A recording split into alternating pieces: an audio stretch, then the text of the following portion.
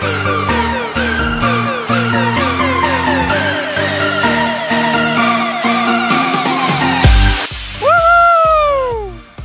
Way to go, Claire!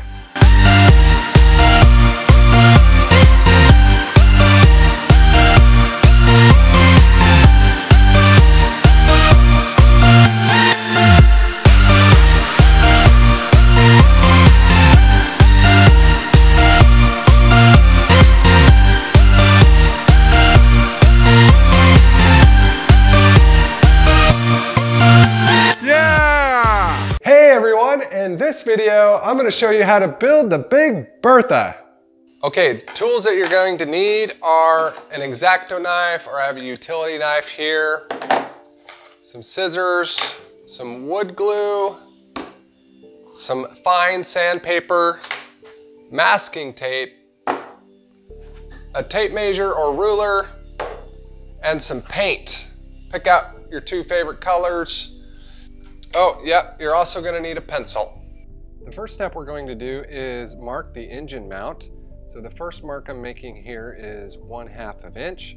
The second one would be 1 1/4 inches, and then the third mark is 2.5 inches from the bottom. The second step is I'm going to mark a 1/8 inch on the top. Next, I'll take an X-Acto knife or utility knife and cut a 1/8 inch slit for the engine hook. Then I'll place the engine hook on the engine mount. Next, I'll place a bead of glue around the middle line. Then I'll place the mylar ring and glue it into place. Next, I will glue the engine block on the inside of the engine mount. After this, I will detach the centering rings and get them ready to place over the engine mount. Now I'll put a bead of glue on the second line and then slide the centering ring on place. And then I'll do the same for the second centering ring, place a bead of glue and enter the centering ring on the first line. Here's what the engine mount looks like. Now I will sand the fins down smoothly on both sides, all 4 fins. Then I will cut out the fins with the utility knife and pop them out.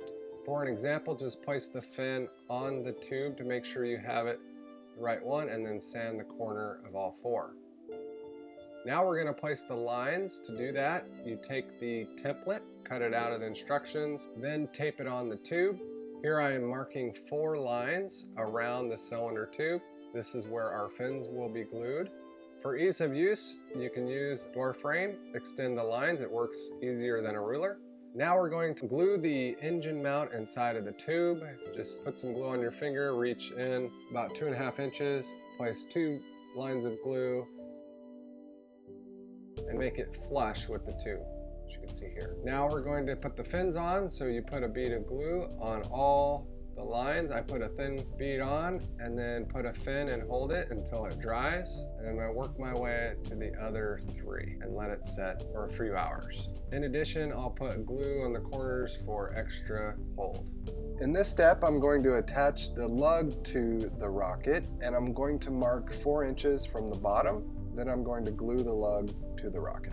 Now it's time to spray paint. I picked up some 2-in-1 primer and paint. In this project, I'm going to use white for the body and red for the fin and nose cone. So spray it about a foot or 2 away from the body and give it a good coat. We're going to do a second coat. Now we're ready to spray paint the fins a different color. Before I did this, I prepared with masking tape, cover the body, and then here we're spray painting the nose cone. After we're done, remove the masking tape that covered the body. Here I'm cutting out the measurement from the instructions. We're going to attach the shock cord and glue it in and then fold it over twice.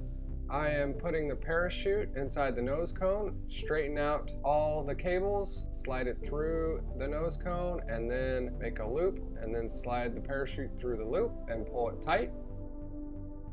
Now we're going to take the shock cord and tie a knot into the nose cone, and then I cut off the extra so it fits easily back into the tube. In this step, I am cutting the decals, placing them in warm water until they curl up a bit. Now they're ready to be applied. They easily stick on. I put a stripe on the top, the bottom, and the Big Bertha logo in the middle. Now we're ready to attach the spycam. It comes with Velcro. It's HD. I'll link up this in the description. Roughly in the middle, you can do on the top or wherever you find a good balance. Then I also found this camera hood on the internet, which I will also include as a link, and I tape it on one side and then I flip it open so you can record, and then right before you're ready to launch, tape the other side, and then you're ready to go. Okay, now we're going to pack the rocket with rocket wadding. About 7 or 8 squares is recommended for this size of rocket. So just bunch it up and stuff it in the tube there. Just a little bit of ways, and the rest of it will be pushed down by the parachute. Now take the parachute and fold it 3 times down and then 3 times crossed, and then roll it up on the strings. Top of the parachute, put it into the top of the rocket. Then bunch up the shock cord and place it inside of the tube, then place the nose cone on. Now we're ready to put the engine. I'll show you how this works. Place the engine in the engine holder. So we're going to bend the igniter up a little bit and out. Put the igniter as far as you can inside. You can use a plug. Here I've used tape. Take the controller and plug on and hook up to each wire. And here's the controller. You'll put the pin in. The light will turn on and you push the button. And you have liftoff. May the winds be calm, the skies be blue, and your rockets fly straight and true.